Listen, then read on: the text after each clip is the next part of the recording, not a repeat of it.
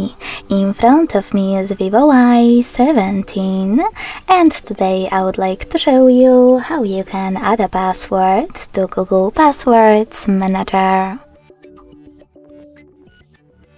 Begin by going into Devices Settings and scrolling all the way down to access Google section.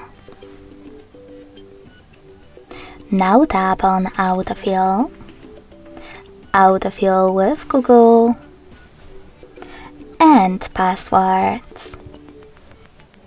Following that, if you can't see any of those options, that means that you never added a password before.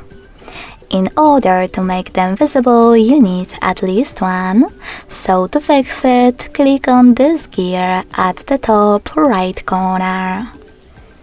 Then make sure that Offer to Save Passwords option is enabled. Log in to any app and hit Save in Autofill pop-up. This way your password will appear over here and you'll be able to add any other one from those settings. To do it now, tap on this plus next to Search Passwords.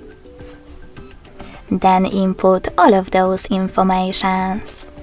At the top, any website you want.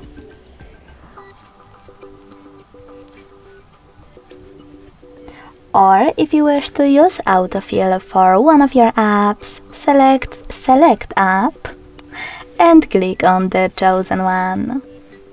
Then enter your username, email or phone number, password, and even some helpful notes. When you finished, just click on Save at the top right corner. So when I do that, as you can see, my password was successfully added.